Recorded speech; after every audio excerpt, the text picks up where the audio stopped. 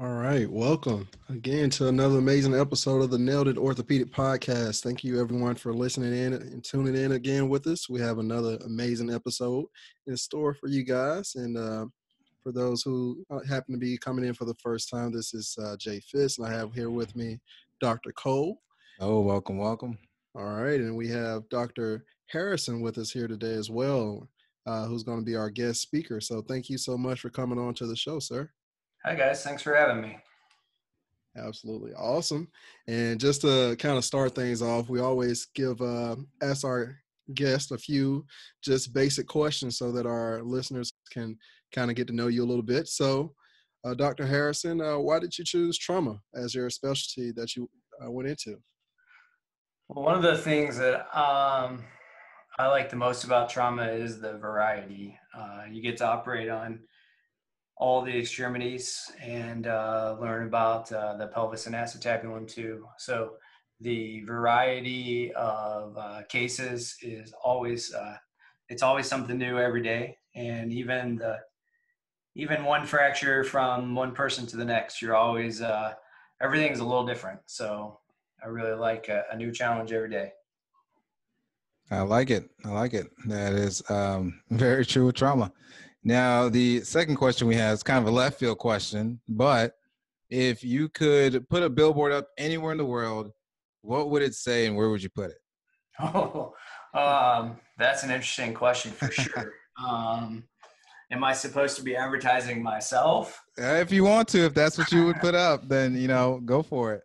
Well, sometimes when you're on call, you feel like there's a billboard out there already that has your face and your telephone number on it. Wow. What would I say if I could put a billboard anywhere? I don't know. We would just let it go in a random place, and just maybe we could just let it say, be nice to everybody. It seems like we kind of need that right now. I like that. That is that's something we can all take. Yeah, it's something really needed right now. For the last question, this is something that we ask most of our guests, but it tends to be some of the more interesting responses with this. But what are some of your hobbies outside of medicine?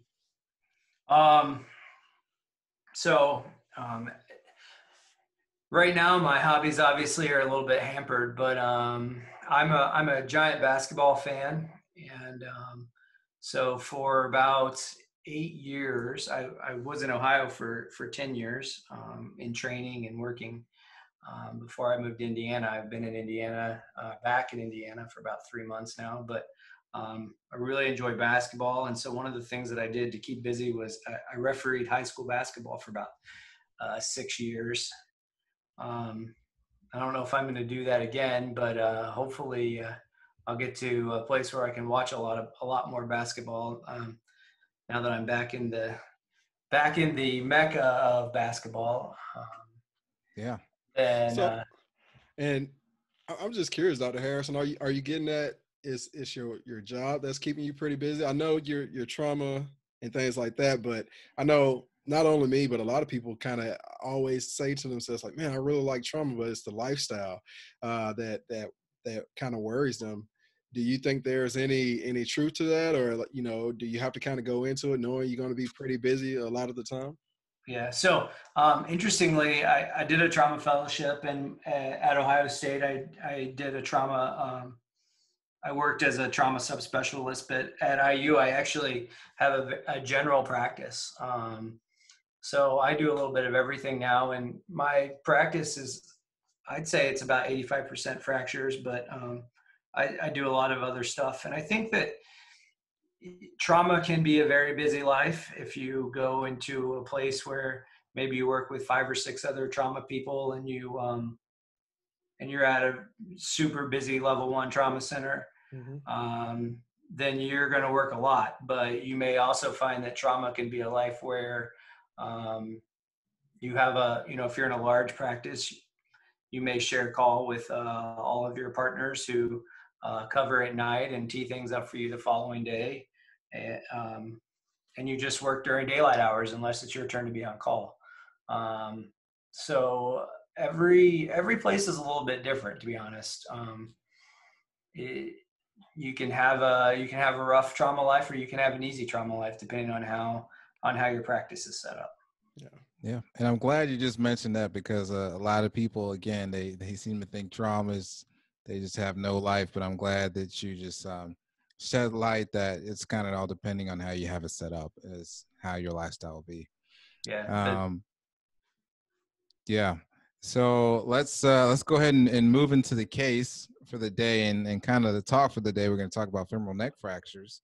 And so kind of a case that we just made up that we have for you here is, say you're on call and, you have a 68-year-old male who presents to the ED after sustaining a ground level fall, no significant past medical history besides hypertension or diabetes, was a community ambulator prior to this event, and the ED calls, they say he has a femoral neck fracture.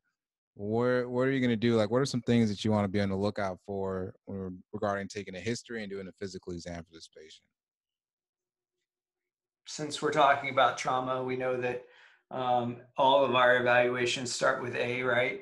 Everybody gets a trauma workup if appropriate, and geriatric patients, even with ground level falls, probably deserve trauma workups because they can have other associated injuries, head bleeds, or other fractures in other places. Maybe not exactly like the MVC, but geriatric patients deserve trauma workup even with some lower energy injuries, because they have so many other associated issues at times. So everybody starts with A, and then after your primary survey is satisfied, then go through that secondary survey and look at all the extremities, make sure you're not missing anything, and when you're done making sure you haven't missed something, focus on the obviously deformed extremity and have a look. Pet peeve of mine: if a leg is short and externally rotated, and you had X-rays, we don't need to log roll them. It's one of my favorite grumbles when I get a presentation for a patient that has an obvious hip injury, and they tell me that the log roll hurt. Well, of course it did, because it's broken. Right. But an appropriate workup and a neurovascular workup, and make sure the skin is intact and all those sorts of things. So. Absolutely. Yeah, I agree with you there. It's like sometimes you don't have to put them through extra State the pain obvious. just because, right? Yeah, no reason to walk up to them and bang them on the back when you know their back's already broken. Exactly. So say, we have a pretty good idea of what's going on with this patient. We see him in the ED, and what's the next step as far as imaging? What's the imaging that you want to get for this patient? So right now you showed me an AP of the hip. Pelvis X-rays are important, so we can see what their normal hip morphology looks like. Everybody's hip's a little bit different. I know we'll go into some of that anatomy here as we go, but you really want to see what that other femoral neck looks like, so that you have an idea of what normal is for this patient. Looks to me like this is a more basicervical type of injury. So a little bit more, I would personally treat this a little bit more as an extracapsular fracture. You see a little bit of greater trochanter involvement as well on that x-ray. The lateral view is going to be really important to understand what's going on in the A to P plane when it's time for us to get a good fracture reduction. And if we aren't sure, I think a shout out, first of all, to the gravity, or to the gravity stress. That's not necessary. A shout out to the traction X-ray is really important. That'll help us understand exactly what this fracture pattern is. Yeah. You can't get that, or you try that and it's still not, doesn't give you enough information to be comfortable, then a CT scan is always appropriate when you don't understand the fracture pattern. Yeah, and just to kind of sum that up, so again, we want X-rays of the fractured hip. You want an AP pelvis. You want to assess the contralateral femoral neck. We typically sometimes get a whole, of course, a X-ray of the femur, the entire femur. And then, so you also said, sometimes you get a CT scan. So in what cases are you getting a CT scan? Are you getting it for every case, or somewhere it's kind of like a questionable femoral displacement, or when are you getting a CT scan? For me, a CT scan is helpful when I don't fully understand the fracture pattern. If I see, it looks like maybe there's some, and we're trying to decide, is this really displaced or is this impacted, and the lateral view doesn't help, for example.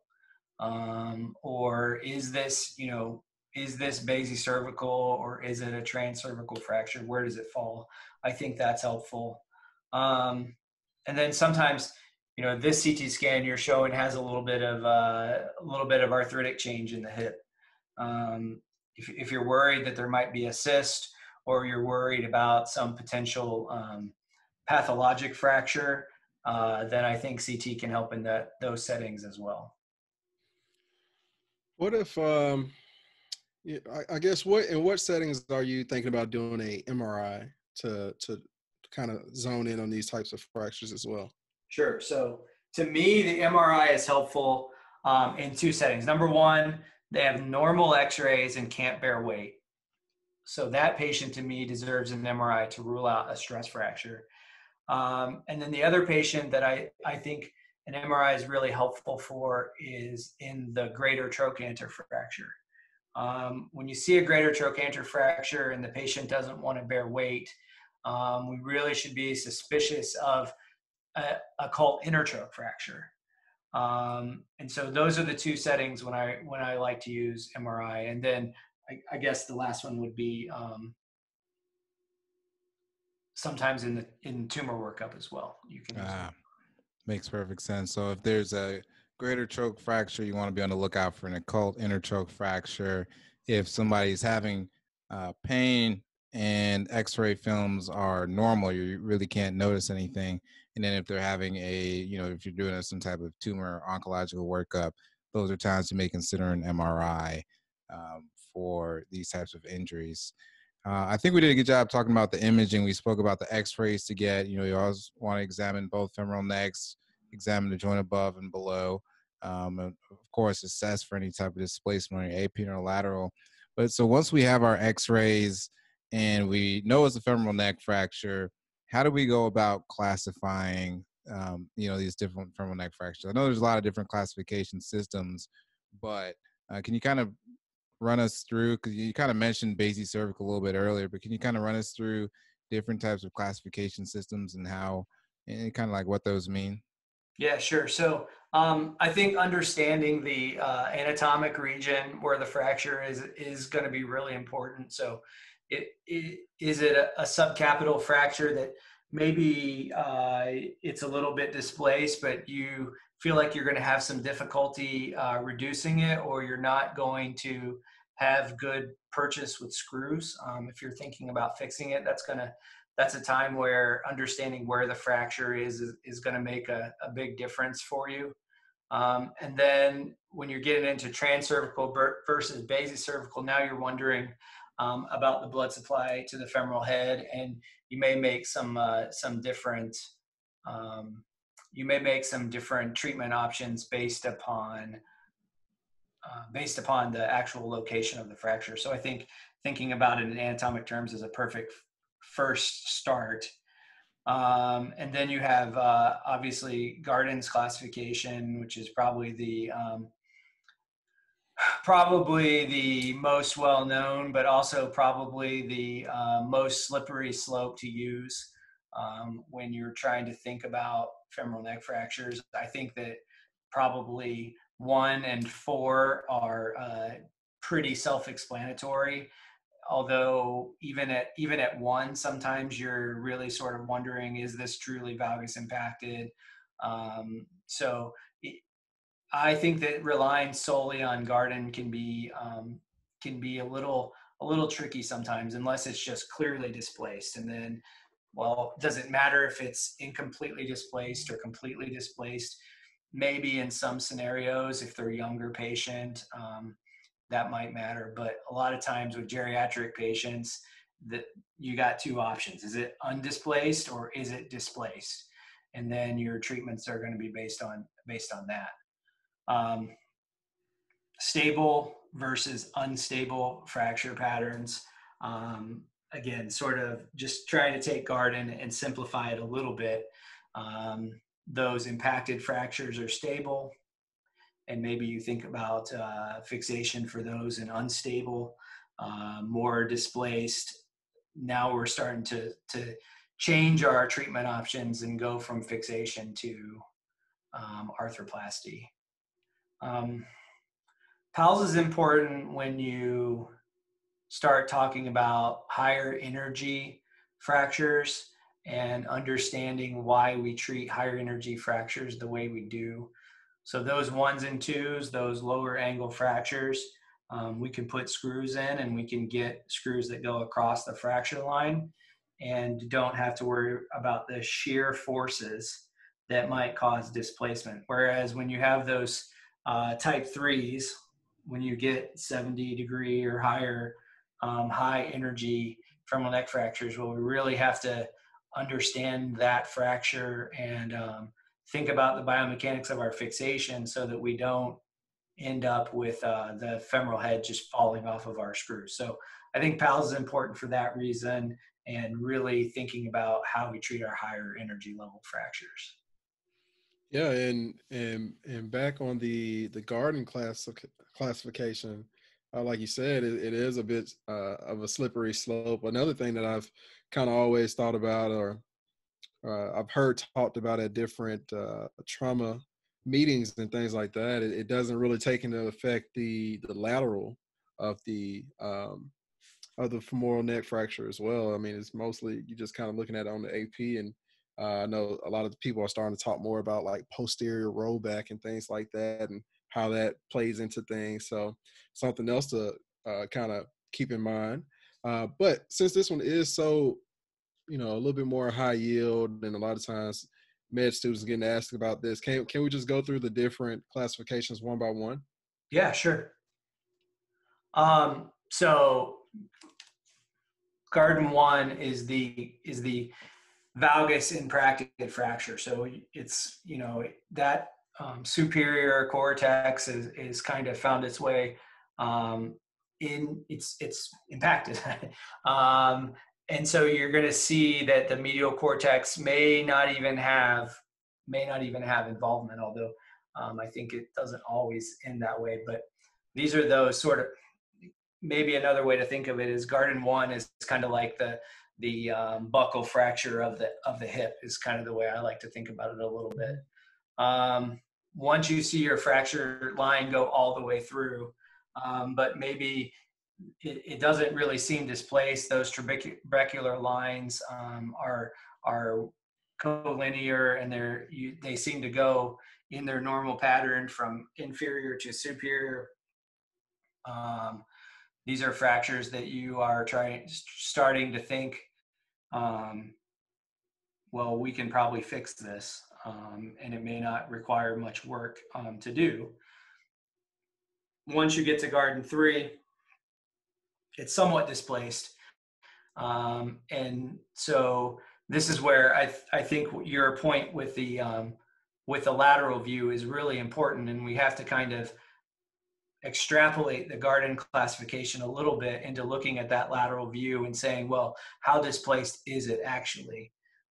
If you take the AP and the lateral views. And I think a lot of times what you find when you look at both views is this isn't a Garden 3, this is a Garden 4.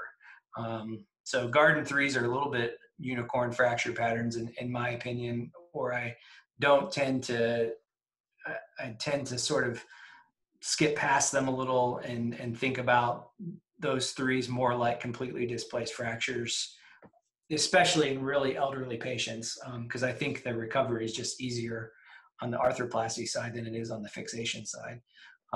But for completeness sake, once you start to see those trabecular lines get displaced and the femoral neck isn't lined up along your Shenton's line or along those cortices, then we have displaced fracture. And then the 4 those are completely displaced fractures, and they're usually pretty easy to identify. Yeah, and I think it's good that you mentioned looking on the two different views, because you can get fooled. And I know for a fact that I've been fooled before, and I've texted attendings a picture, and I'd say, it's not displaced. I think we can probably do a couple pins in it, and then I'll come back and like, did you look at this lateral? It's completely displaced. It needs a total hip. And I'm Yeah. like, well, all right, well, maybe I need to sit back and look through these images a little bit more. So just to reiterate the fact that you should look for it on the AP and the lateral. Use all your films to help clue you in. Yeah. And one more thing, you kind of mentioned a little bit about the subcapital versus basic cervical. What does that have to do as far as you're saying with your subcapital? You may have to think that you may not be able to get as much fixation across a fracture line. Is that some of the things in basic cervical? I heard you were saying you could kind of treat it like it's an extra capsular fracture. I know we'll talk about that here in a bit, but Yeah. So you got, when you're thinking about the options that are available to you, if you're going to use partially threaded screws to compress across a fracture, you got 16 and you got 32 millimeter threaded screws. And so you really got to look at those subcapital fractures sometimes and say, if I use my 16 millimeter partially threaded screw, are those threads going to be fully across my fracture line? Or do I not have enough bone purchase to put screws in? And so sometimes that might drive me to think about a different way to treat those subcapital fractures. If I don't think my screw threads are going to go completely across the fracture, and I don't think that all of your screws have to be partially threaded screws, and maybe none of them do. But if you want good compression, probably at least one of them has to be that way. And if you don't think you have enough purchase in the head for your screws, then you might not want to think about fixation. You might want to start thinking about arthroplasty instead. Okay. And then the basicervical fractures, those are, in my mind, those are intertrope fractures. And so they're really hard intertrope fractures. But I'm going to think about nailing or a sliding hip screw type construct with basicervical fractures instead of screws, or most of the time arthroplasty. Okay. And we touched base on the Pauwels classification. You're talking about it has to do with the orientation of the fracture line. If it's, up to 30 degrees is type 1, 30 to 50 is a type 2, and greater than 50 is a type 3. Now, we always hear about the greater, the more vertical the fracture line, the more unstable, the more unstable that the fracture is. Is anything else you care to add regarding that Pauwels classification? No, I mean, I think that's it. The only other thing that I think should be thought about, and this may not be appropriate for this talk, but those type 3s, they're really hard to see. So, anytime you go to a trauma meeting, or if you see a high energy femoral shaft fracture, we're all wringing our hands and spending all this time talking about the unidentified femoral neck fracture. And part of the reason that they're so hard to see is because they're usually these higher Pauwels angle fractures, and it's really hard to get an x-ray beam to see that fracture line. So we really have to have a high level of suspicion when we have, high energy femoral shaft fractures, and we're trying to not be the person who missed the ipsilateral femoral neck fracture. Yeah. And it seemed like like you saying, high energy. So it's something that this classification seems to come into play a whole lot more with the younger population when they come in with these femoral neck injuries. So I'm glad that we did mention it. I think it's another high yield another high yield, topic. And like you say, you probably can talk a whole lot more, especially with like the type 3 on different ways to treat them and different things like that, or if you get a non-union and things like that. So, but maybe for another day. Moving on to just some of the high yield anatomy that you should know about the femoral necks. Can we speak on some of that as well? Yeah, sure. So, I think this femoral neck angle is something that we don't necessarily talk a lot about, but it's something that you can really think a lot about when you're treating these injuries. As you have up on your screen, 130 to 135, that's our normal angle, and that's where probably, if you're not in a really busy trauma center, that might be what you have from an implant standpoint. If you're talking about sliding hip screws or femoral nails, they probably have a 135-degree neck angle implant. And for a lot of people, that's okay. But if you have somebody who has that higher angle, that valgus neck, it's really important to it's one of the reasons why it's important to look at the other side, because then you may need to talk to your rep ahead of time and say, hey, in my slide and hip screw, do I have a 140 neck angle? Or did you bring the 140 plates? Because they may not bring them with them every time.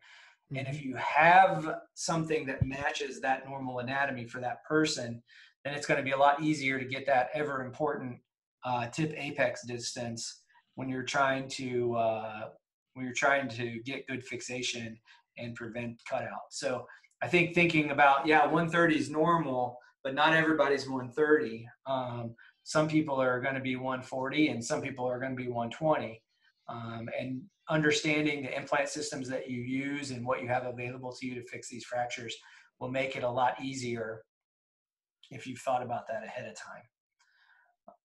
The other one that I think is good to think about is your anteversion. So these, the femoral head is anteverted. It's supposed to be that way.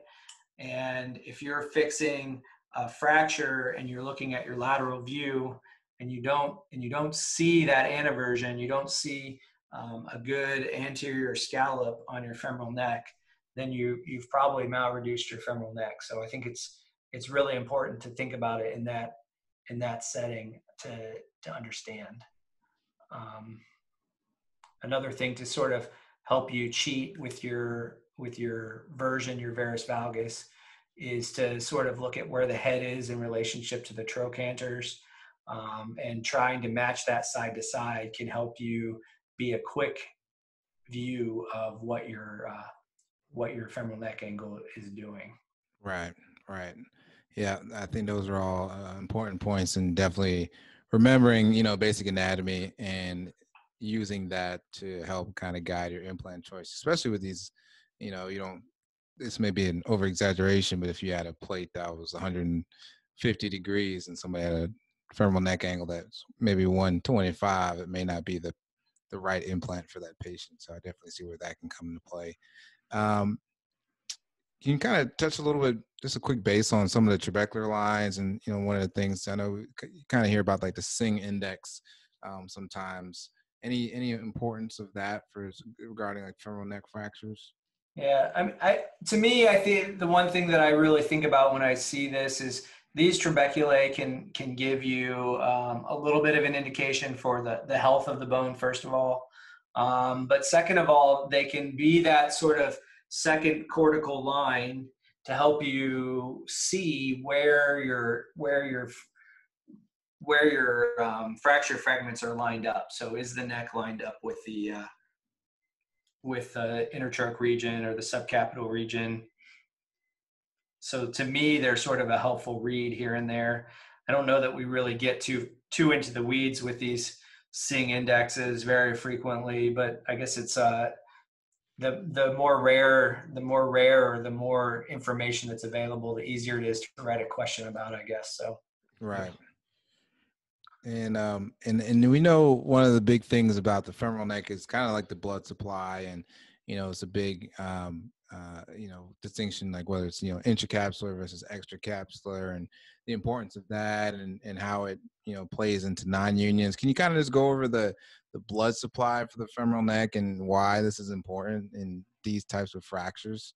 Yeah, sure. So I think you hit on it. Once you have the two circumflex, the medial and lateral circumflex. We know that a large portion of that blood supply comes off of that lateral circumflex. It's sort of newer information, I guess. But after we get off of those circumflex arteries, we're really dealing with a pretty small and tenuous blood supply. So you see all those small vessels that kind of rise up the neck there, penetrate the capsule and supply the head. For adults, we've lost that ligamentum blood supply. That's not really anything in an adult. So the blood vessels are small, they're easy to kink. If the fracture is displaced for a significant amount of time, or you have something associated with a dislocation, then we know that those blood supply becoming disrupted is highly likely in that femoral neck region. And I think it's the, just to correct myself, it's the lateral aspect of the medial circumflex, right? Like you have on your screen. So I think that's what makes it tricky is it's the lateral portion of the medial circumflex. So if you're first starting to take exams, then they just try to confuse you. Just trying to trick us. Yep, that's just like you say, just a way to trick you on the anterior branch of the lateral aspect of the medial circumflex. Right? Yeah. Just use all directions. So, and probably getting to the more of the meat here, even though we've had quite a bit of good discussion here. I guess we can start with non-operative treatment for these, and what would be some of the indications for non-operative management, and what would that include? So to me, the non-operative indications of hip fractures are pretty limited. If a patient walks in on a valgus impacted fracture that's been there for 3 weeks and you can really delineate the timeline, and you really feel like that valgus impacted fracture is stable, then I think toe touch weight bearing for a few weeks, and if they can limit it, is fine. The second thing is if you you talk to your medicine colleagues and they say anesthesia is going to kill this patient, then obviously that patient shouldn't be in the operating room. Right. But aside from that, even fresh valgus impacted fractures, if a patient can tolerate surgery, they can get 3 screws and then they can be weight bearing as tolerated. Yeah. So whatever we can do, especially in geriatric patients, whatever we can do to allow them to weight bear as tolerated, we should really do. And we can talk about this as we go, or maybe I'll mention it right now. But even one of my most favorite recent papers is a paper describing outcomes of hip fracture fixation in patients in hospice. And actually, the patients that had fixation lived longer. So, even patients that we might consider shouldn't get surgery because they're not going to live for very long or whatever. Whatever we can do to let them have some pain-free life that they can weight bear as tolerated on their extremity, I think is super important. Yeah, I need to look that article up. I think that'd be an interesting read to take a look at, and I didn't even know that. But yeah, that's definitely interesting. Now, those as far as non-operative treatment, right? Those are the ones that we may have toe touch weight bearing, but likely for most of these, we're going to try to stabilize them in some type of way. That way, they can go ahead and start weight bearing and get their mobility back. So I know there's a lot of different treatment options. You can do closed jackson percutaneous pinning, you can do hip screws, nails, total hips. But I kind of just like to start off by talking about what are some different ways that we can treat our non-displaced femoral neck fractures, and then some of the pearls that we need to know when we're treating these non-displaced femoral neck fractures, and how you go about it. What implants do you use? Sure. So I think what you got on your slide is perfect. You can use the cannulated screw systems. You can use the sliding hip screw devices. No financial conflicts here, but there's a new femoral neck system created by Synthes, which is a pretty easy device to use that can allow some compression. So there's even some newer devices on the market that are available to us. But 3 screws or a sliding hip screw are tried and true methods of fixing these and are appropriate. You're asking about the close reduction technique. I like using a fracture table. I like a Hanna table. It keeps the leg out of that well position that you might see on more traditional fracture tables. It allows for traction, internal rotation to dial in the reduction. I think is good.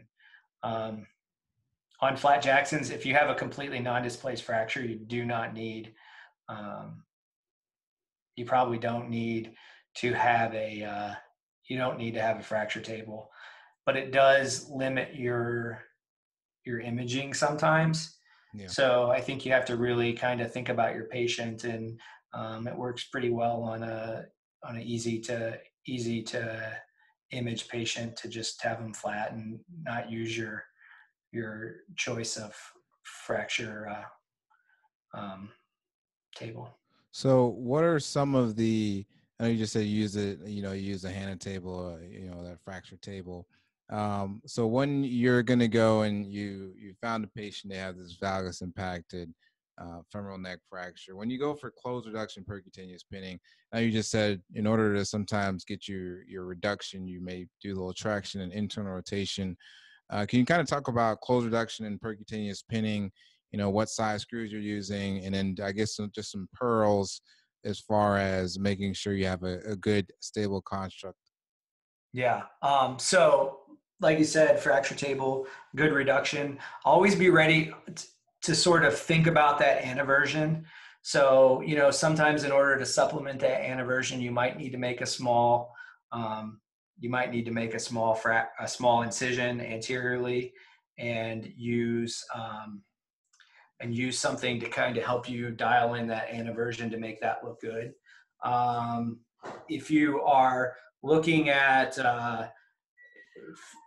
for example, some of the implants systems have these aiming devices that they sell in their sets.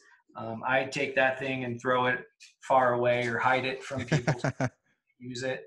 Because really, if you're going to go for that inverted triangle configuration, which we all know that's what studies have shown is the strongest biomechanically, the spread of those screws is important. So in your image that you have here, I really like this inferior screw. It's along the calcar. Notice I was talking about screw links earlier. I tend to choose the shorter threads because then I know that this screw is coming up against that fracture line. So if my threads can all be on the other side of the fracture line, that's important. And then I like to take these superior screws and bring them a little bit higher up on the neck there. And then when you look at your lateral view, they're going to be hugging both of those cortices. So that inferior screw, that's keeping your fracture from falling into varus. And then your 2 superior screws, and to me, having them perfectly parallel is not important. Having them close is good, but having them perfectly parallel is not important. Having them really hug those cortices in the anterior and posterior neck are really going to help you from falling forwards or backwards. As you think about the pencil sitting in the cup or whatever without much bone in the middle of the neck. The other sort of tip that I think is there's only so many times you can do this. So if you've passed a wire 70 times to do this, you've probably taken any trabecular bone that exists in that femoral neck and you've poked holes in it. Right. So that's one of the reasons why I say, you know, don't try to make it perfect.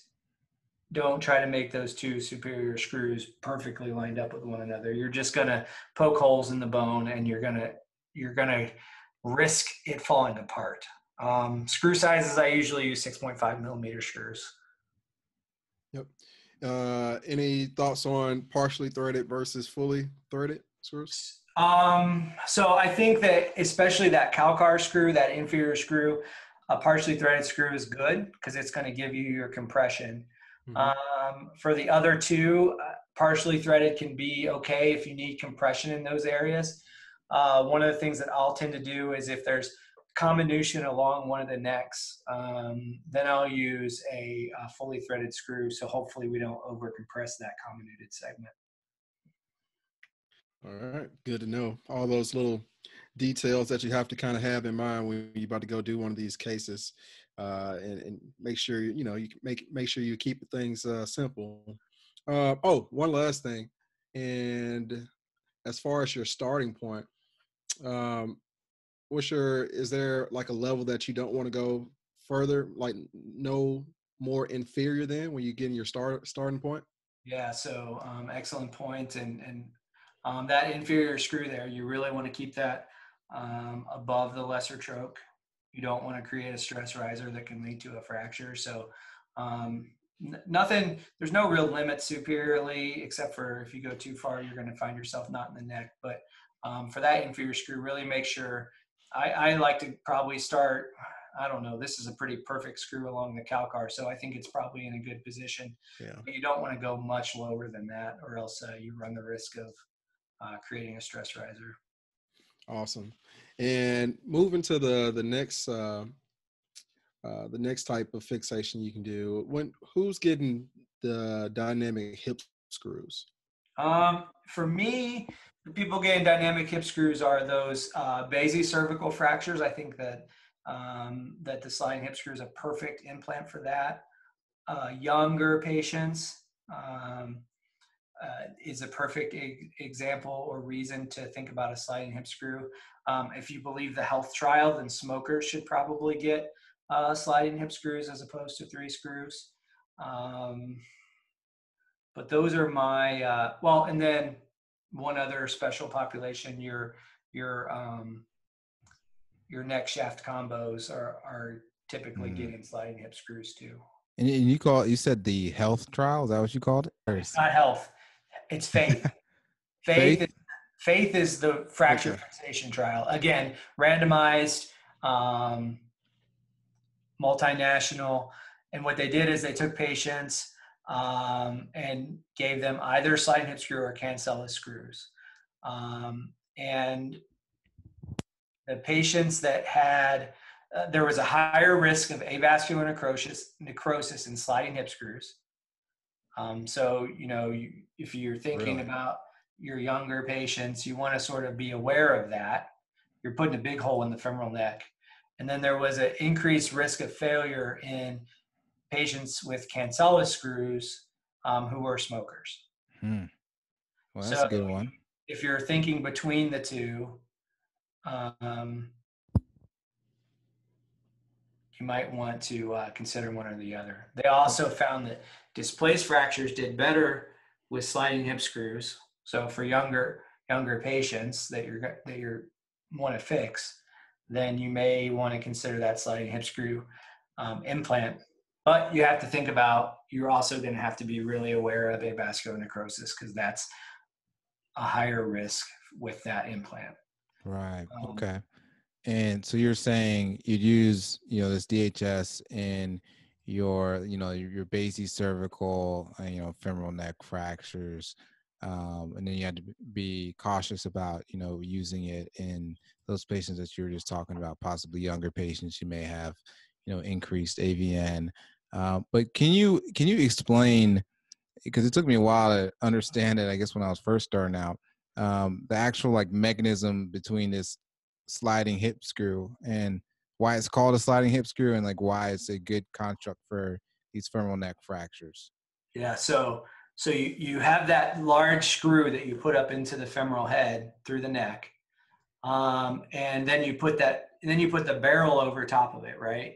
So that screw can piston within that barrel. Now, some of the newer implants, you can actually turn that into a fixed angle device, so you can really limit that pistoning between there. But if you think about those fractures, by weight bearing on the extremity, you're allowing a controlled collapse. You're allowing some of that pistoning to occur, and then you're creating compressive forces across the fracture, which should help it heal. But it's one of the reasons why you have tip apex distance up there.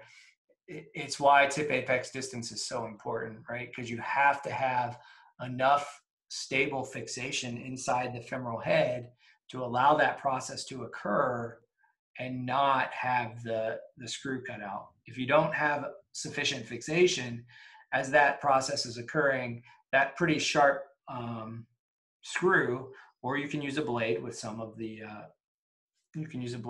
implants, some companies' implants. It's just going to rip right out of that femoral head, and then you're left with a bigger problem than you started with. Okay. All right. Can you just quickly touch on what the tip to apex distance is? Yep. So thanks to Dr. Baumgartner, the tip apex distance is going to be the distance between the tip of the screw and the center of the femoral head on the AP and the lateral views. So when we're talking about these center screws, in this example, it's nicely in the center on this AP view. You could probably spare to go a little bit deeper in the head if you wanted to. Although I bet when you look at the lateral view, this is going to be a really nice tip apex distance. So less than 25 is the number that you're shooting for. In all honesty, the number closest to 0 that you can get to is the number that you're shooting for. The good bone is that subchondral bone. So if you can get that screw to fixate into that good, strong subchondral bone, your risk of cutout of that implant is next to 0. So you want to get that screw in that good subchondral bone. Okay. Yep, absolutely. And if you look back at Baumgartner's paper, the really, really low tip apex distances had 0 cutout at all. So it probably doesn't need to be 5, but if you can get 10 to 15, that's a really good number to hit to shoot for. Okay. And leading to the next types of fixation, who's getting arthroplasty as far as when we go between hemis and totals? Sure. So to me, arthroplasty is dependent upon the patient's functional status up to an age. So the patients that are, let's say, less than 50, they're getting every attempt at fixation that I can give them. Once we get 50 to 65, if they have a completely displaced fracture, and they are healthy, fully mobile, contributing members of society still, then I think they deserve a total hip arthroplasty. Kind of like the population, when you're thinking about when is it time for a patient with arthritis to get a total hip, those are sort of some of the cutoffs that you might think about. So, and then when you get up in the 80-year-olds and 90-year-olds, to me, unless they are really, really just, active, they are walking 15, 20 miles a day, or they're doing something, those patients are going to do really, really well with a hemi arthroplasty. This was actually a question on the recent OITE. It was an 80-year-old male who they said it was an active 80-year-old male, and said active 80-year-old male, and says he wants to get back to Oh golfer. yeah, I remember that. Yeah, it was just on the test just the Yeah. other day. And you know what? Because I spent probably more time than I thought I would have spent on that question. So, you know, and I just felt like he is really old. Like, I mean, I understand you trying to tell me that he is active. And I don't think they gave you a x-ray. So you couldn't say that he had like arthritis No, previously or anything like that. But, it didn't. you know, and it really did. It asked, would you go with the total versus the hemiarthroplasty? What would you do if that was your? Well, you know what? Let's say if you were taking a test, because sometimes what you might do in the office might be a little bit different than taking the test. So an 80-year-old golfer. Yeah. We would probably have a serious conversation about a hip arthroplasty. Yeah. That question is probably sourced off of one paper, right? And I don't know about a paper with. I'm trying to think if there was recently one about golf and total knees improving your handicap, but I don't know one about hip replacement. There is, so in front of me I have the health trial, which health was another randomized multi-center trial looking at hip fractures and looking at hemiarthroplasty versus total hip arthroplasty. Patients greater than 50. And there's higher dislocation rates in patients that have total hip arthroplasty, which I think we would all understand. But the functional scores favor total hip over hemi. So Hemi, yeah. That probably they were pointing you towards total hip, but I mean, every time I try to answer those questions, I end up getting them wrong. Thank God. Yeah. I thought it was pretty tough too. I thought it was pretty tough because in my mind, I'm like, I think they're really trying to push towards a total hip. Like that's why they put it here. But I mean, he is 80 years old. Yeah. But you know, maybe his physiologic age is, you know, 55. I don't know. Yeah. Anyway, well, I'm not gonna say what I chose until I see what my score is. You're free to leave that time. Just like voting, it's your own it's your own personal decision. Absolutely. But you know, it is. I think you bring up a really, really important point. Like age really isn't the answer, right? It's really their functional status, because you can have 10 65-year-old patients walk into your emergency department with a displaced femoral neck fracture, right? And one of them can play 72 holes of golf in a weekend and be completely healthy. The next one could be 20, or I said they were all 65. The next one can have poorly controlled diabetes and have a hemoglobin A1C of 15. And, you know, the next one can sit at home all day and only read the paper. And the next one can have horrific coronary artery disease and bad aortic stenosis. You know, so right. The age is not the most important thing when you're trying to figure out what to do with these patients. Yeah. And I feel like that may have been what that question was trying to get at.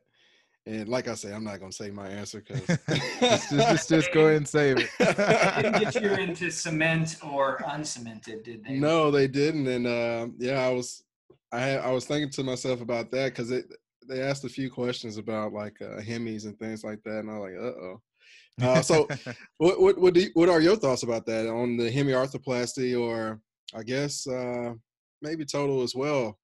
Yes. Cement versus uncemented prosthesis. You're sick enough to have a hemiarthroplasty, you deserve a cemented. If there's one thing that the literature kind of tells us rather convincingly, it's that hemiarthroplasty should be a cemented procedure. The outcomes and the risks of fracture are really high when it comes to using cementless. And I know that you'll find a lot of people who will tell stories about cementing total or hemiarthroplasties and then patients having a cardiac event. I think you got to be really careful about it. You got to be smart about your cementing technique. It still could happen, but the outcomes and your risk of fracture down the line are really high, and sick patients need one surgery.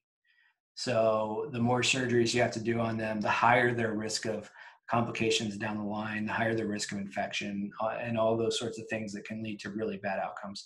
So I'm a cementer. I like to tell people I'm the captain of Team Cement when it comes to hemiarthroplasty. And you'll find people. You may have some attendings where you guys are that feel really strongly about it in other ways. Right. When it comes time to doing the total hip arthroplasty, I think it depends on age. Those 80-year-olds with type C femurs, so those stovepipe type femurs, I think you really should think about cementing those. You really just kind of have to look at their bone and think about what their bone is like before you think about, that wedge that you have there, that accolade or wedge type stem that's in the middle of your slide it is a wedge. And so in poor bone, it will do just the same thing that your axe will do to a piece of wood. Right. when you're cutting it. So you got to think about that. And there's one more category of patients that I at least want to quickly touch on, and that's going to be the young patient with the displaced femoral neck fracture. Do you typically, most stuff we've read is, you typically try to fix these in these young patients that may even require an open reduction. I guess from your standpoint, what's your experience on this? I think let's say you're less than 50, and some people would even argue that 50 would be too young to think about this, but I think that a total hip replacement is such a good surgery that in completely displaced fractures, 50 and above, you can really have you can have the conversation with the patient. You can explain the two procedures and decide. The two of you can decide together. Less than that, I'm really thinking about fixing. And like you said, sort of having the comfort level and the toolbox to do an open reduction is good. You'll see some papers, and there's some arguments out there that a closed reduction is just as good as an open reduction. That's kind of hard to believe sometimes, and I've certainly had myself thinking that I had a good closed reduction, and then something about it just didn't feel right, and open it up to look at it, and nope, it's way off. So if you want to be comfortable with a closed reduction, you have to have really high quality x-rays, and you have to really believe what you're looking at. The youngest patient I've ever put a total hip replacement in was 16 years old. Wow. And the reason they got a total hip replacement is because they got shot in their hip. And they had a femoral neck fracture, but they also had a destroyed femoral head. Okay. So we didn't have a choice. And that patient, so far is doing amazing. A patient after a total hip arthroplasty is going to do really well for a long time. But is that 16-year-old kid going to need another surgery in their lifetime? Most likely, right? Right. Whereas if you can fix the femoral neck and you don't get AVN and it heals, are they going to need another surgery in their lifetime? Well, maybe not. So if you can give them that, I think it's worth trying. Wow. Yeah, I think that was great. I think that was a great, excellent overview of how to kind of approach these young patients that have, that are unfortunate enough to have these displaced femoral neck fractures. And I think overall, I think this was a great talk on femoral neck fractures. We talked about, the imaging on what to look for, different classification systems, and kind of walk through each of the treatment options and the different devices or the different constructs that you can use to treat those. Now, we're fortunate enough to have a couple cases here by you that you were so graciously nice to share with us. And we would just want to take just a couple minutes to see if you can kind of just walk us through these cases, your thought process, and just kind of just touch on the key aspects of the case that made that case successful. Yeah. So I don't remember the patient's exact age, but this is somebody in their 50s who has sort of basicervical / transcervical fracture here that is varus displaced, right? So you can see that varus displacement in their fracture, and they're on the fracture table already. So I think we don't really see the lateral view before traction, but really, I mean, it's hard to say that you shouldn't fix this particular fracture, right? Because if you look at it, you can clearly see the anterior and posterior aspects of the neck on that lateral X-ray. We're able to get a really nice picture, and it's anatomically reduced.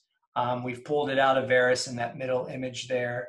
And there's still a little displacement there, but I'm willing to leave that little bit of displacement right there because I know that I can compress that with my implant and I can get that squeezed down. I'd rather have a little bit of opening there and see my neck shaft angle and valgus than squeeze that down before surgery and have a varus malreduction. So in general, we were able to, I think, get a pretty nice reduction in its traction.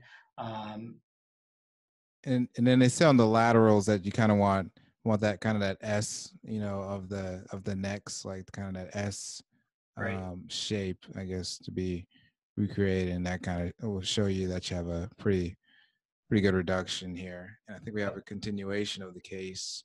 And actually, one quick second, because I actually think this is something that even for myself, I remember even as an intern, just recognizing where was anterior and where's posterior when you're looking at these laterals. Yep. Can we point that out too? Because honestly, I just saw someone get this wrong, and it's definitely like worthwhile to mention it. So to me, somebody taught me a long time ago that the anterior is where the air is. So I like that. The left side of that image is your anterior neck. And then the most prominent thing in the posterior aspect of the femur is the lesser trochanter. So where the lesser trochanter is the posterior aspect of your femoral neck. So that's excellent thing to point out when you're a young resident and you're trying to figure out what side's up. That air is where your anterior neck is. It's a good way to remember it. Yep, I like that. And then so kind of walk us through this reduction or this sequence of events here. Yeah, so unfortunately, I don't have a lateral view of this. I wish I did. But I saved these 3 images. This is the Synthes femoral neck system. Again, they're not paying me anything to say anything nice about this system. But you can see the compression that this system provides. So on the far left image, you can still see that gap. And then in the middle, we've compressed it a little bit. And then in the far right image, you can see where we've pretty much completely reduced that fracture down on that medial cortex. So the device is pretty nice that it allows that sort of compression. Can you get that with 3 screws? Yeah, probably. You can do that with a nice partially threaded screw. But this implant, I think in good bone is a nice option to use for femoral neck fractures. Like it. I think that was a great case there, showing us that kind of that compression and showing us how you got that reduction and getting the neck out of varus. Can you kind of show us through what this image here is showing, or what you're trying to show us with this? This Yep. shot. So this is a different femoral neck fracture, Mhm. and we've chosen to fix it with cannulated screws, and we're looking at that nice spread of our pins that we've placed. So the posterior neck is the left side of the screen, and the anterior neck is the right side of the screen. And you can see how we have diverging screws or diverging pins at this point that really ride those anterior and posterior cortices. So you cannot do this with any device that is supposed to provide you with spacing of your screws. Some people might disagree with me, but I don't think you can get this spread. And this is what you're looking at. And if you have the AP view, those anterior and posterior screws, yeah, you can see you're pointing out they're not penetrating the femoral head. Correct. So that's important. You want to make sure that you're not penetrating the femoral head or potentially causing a risk for AVN. Excellent. If you look at this on the AP view, those anterior posterior pins are not going to be, they're not perfect. And I don't think it matters. I think that this spread is the most important thing. So. Okay. Perfect. Great.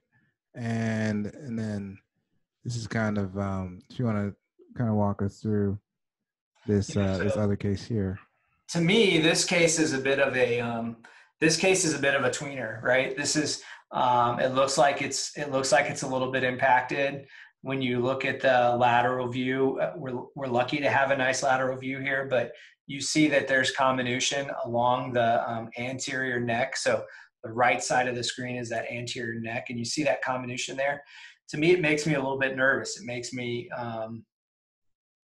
want to talk to the patient and, want to understand who they are and what they do, and give them the option and say, hey, listen, you can get fixation for this fracture. It could potentially fall apart.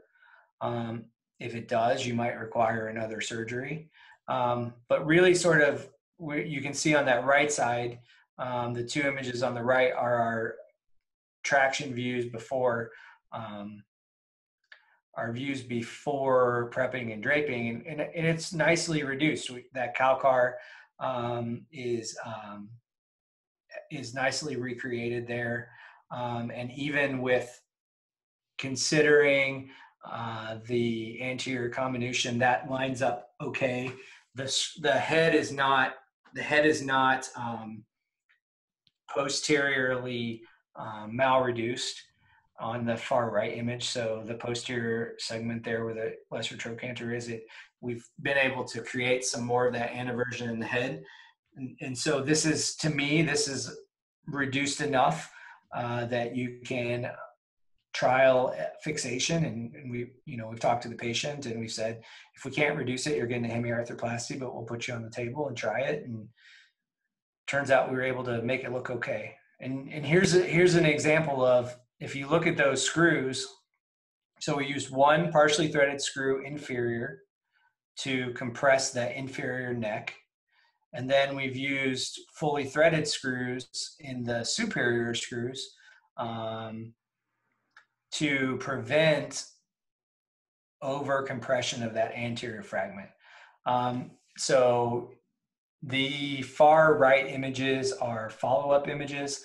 And I think it moved a little bit, but it certainly didn't completely fall apart. It was fixed enough that it was able to hang on and heal. And I think that getting the screws in the right position is helpful for that. Yeah, I think those are both great cases. And we have a third one here. So this is displaced. This is a good example of the completely displaced femoral neck fracture. There's a giant gap sort of on that lateral femoral neck there. And then the lateral image doesn't project well. Sorry, I didn't send you a good picture. No worries. But it's fallen off completely, right? The neck the neck shaft angle is severe varus. and on the lateral, it doesn't appear to be anywhere in the right neighborhood. So this to me is an arthroplasty case for sure. It's talking to patients about, it's learning about them and figuring out how old they are and how active they are and what their other medical comorbidities are. And then we can do some kind of arthroplasty procedure for them. Kind of looks like this is the head here, kind of an outline. Yeah, I think so. You don't have that kind of S shape that we're looking for, Yeah, it's just completely collapsed. So yeah. One thing I think that, I guess for completeness sake, we should mention that in a severely moribund patient that, that is just going to lay in bed and truly never, they get rolled for hygiene and that's it. The other option to think about is resection arthroplasty or a girdle stone procedure. That is, if we want to just say that we've talked about all the options, it's something that you can consider sometimes for patients, or maybe in a patient that, has had fixation or had an arthroplasty and they've had an infection issue or something like that. And they need another procedure for source control, but don't necessarily need an implant. That's always a consideration. So for completeness sake. There it is. I think this was a great way to end the show. We went through a lot of high yield topics, and I'm sure a lot of people learned a lot from it. And we really appreciate your time, Dr. Harrison. Before we go, we usually ask, is there any way for our listeners to reach out to you if they have any questions or just want to, possibly reach out to you and get to know you? Is there anything like any social media handles or emails or anything like that? For sure. So social media, Twitter is RKH_MD. So if you look up my name, it'll show up there too. Twitter is a lot of fun. I like the interaction that happens there. So lots of conversations there. And then my email address, if you guys want to put my do you guys want to put my Gmail address on the slide that I shared with you? RYIUB05@gmail. Reach out anytime. Sounds good. We again, thanks so much for coming on and talking on the podcast about femoral neck fracture. I think it was really good and the people will enjoy it. Yeah, thanks for having me. Definitely a fun topic to talk about, and lots of different ways that we can treat these injuries. So lots of fun.